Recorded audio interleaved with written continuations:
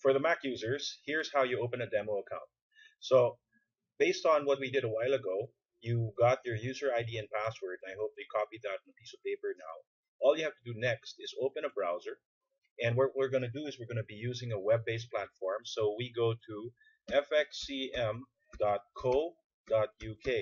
Make sure to type in .co.uk and not .com.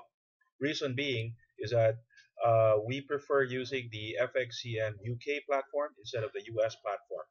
That's a story for another day. But in this case, just again, remember, type in fxcm.co.uk. And once you get here to this page, all you have to do now is go to products. So click on that link.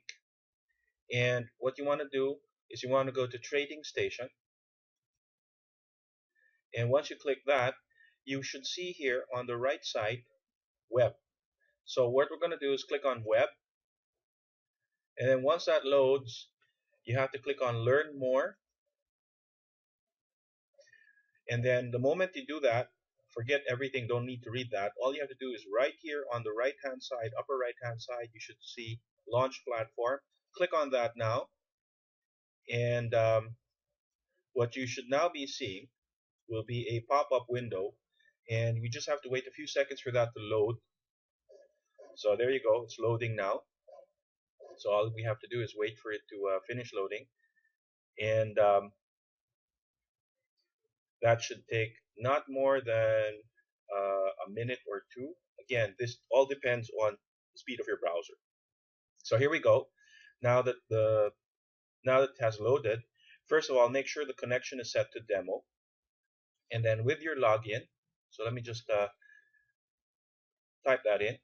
This is the username and password I got a while ago in video number 1. So all I have to do now is type my password.